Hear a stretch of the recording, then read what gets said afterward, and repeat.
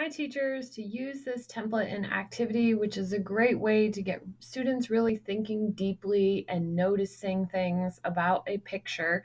You're going to use slide 3 here. On slide 3, you're going to insert a background image. So we're going to start with that by clicking background. When we're selected on slide 3, selecting choose image. I happen to use First Thanksgiving.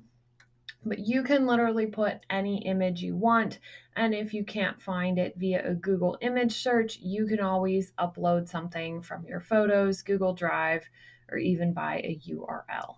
Once you have that, you're going to leave that image there and you're going to want to resize the rectangles to fit over the image in any way that you think makes sense. Maybe you want a portion of the image showing at first. Maybe you want to start with nothing showing and prompting students to think about what they might see.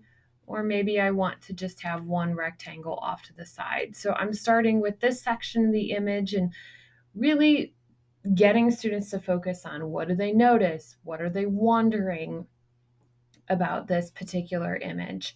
And then when we get through that and we share some of those things and record them, we're going to move the next rectangle and then we'll move the final rectangle. So that's all it is. It's not a very complex activity.